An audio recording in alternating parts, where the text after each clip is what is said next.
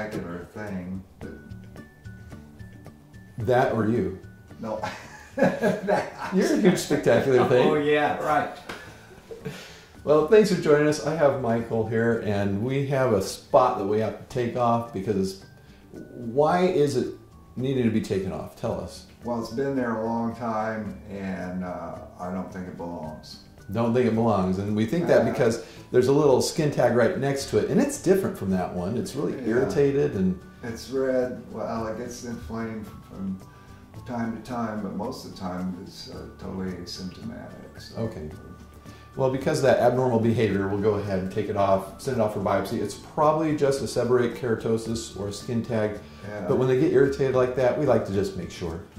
We also have this skin tag here, which, although it's pigmented, it's been there for a very long time with no changes, and doesn't have more than one color. There's not really significant color variation, and the edges around the base aren't terribly irregular, so we'll probably leave that alone because it's just a pigmented skin tag rather than something concerning.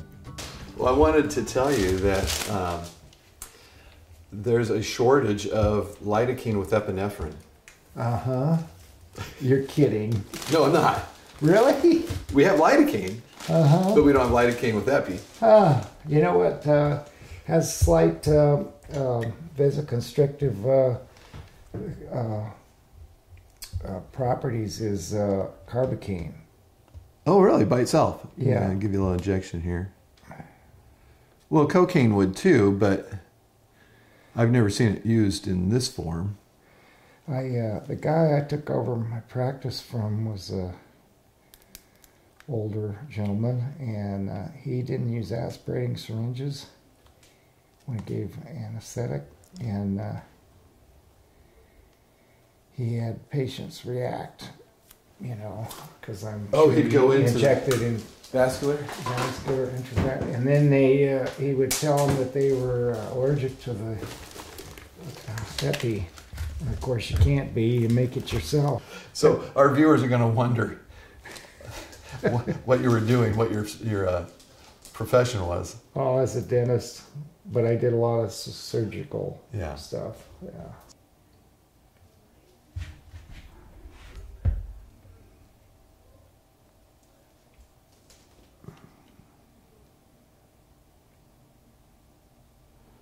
So what's your most interesting case that you remember from practice?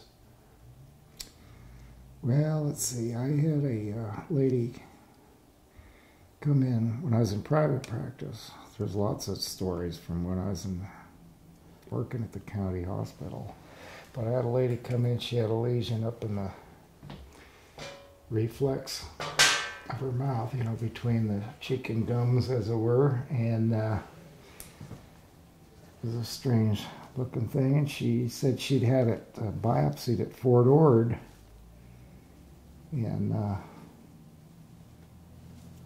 so I tried to find out, you know, call Fort Ord, and of course, find nothing, you know. There was no, the records got lost, or who knows, but so I biopsied it, and it turned out to be a incredibly rare lesion. It was only the third one ever reported in the medical literature, and in fact, I had her back and talked to her and told her, you know, I can't tell you what to do about this thing, but I can tell you what I would do. Is it doesn't belong in there. Yeah. So get it the heck out of there, you know. And so I referred her to a surgeon because it was a pretty large lesion. It looked to me, it had a grayish tint and it was kind of wrinkly. It looked like elephant's hide to me. And Rip that down. Oh yeah, you mustn't put a blemish in the... You want to see it? Sure, why not? Good, looks like a burn. Yeah, that's that powder we put on it. Okay. So this will just heal up very nicely. Whoops. Can't put it in. You know, I can't it's a put it good in thing on you the got clumsy after we were done. That's the order you do it in. First you do the procedure, then you get clumsy. You do. You instill confidence in your patient. I'm glad it's you, Yeah. not somebody else. Well, I won't make any comment about where I find you after hours. Yeah. Yeah, well, yeah, we can go take a trip down to Roseville now and again. Yeah. Although there's microbrews all over the place. You look like you're having a good evening. Yeah, we had fun. Yeah. All right. Well, thanks for letting us do this. My thought is it's going to turn out to be a benign lesion. If it were to be, an early squamous cell, unlikely basal cell, then we'd have to take out more around it with some margins, but it wouldn't be a problem. Well, it sure didn't look like a basal cell. No. And I'm pretty sure it's not a squamous cell, but let's just make sure. Well, that's why I wanted you to get it out of there. Yeah. To be sure. So the only way to know for sure is biopsy.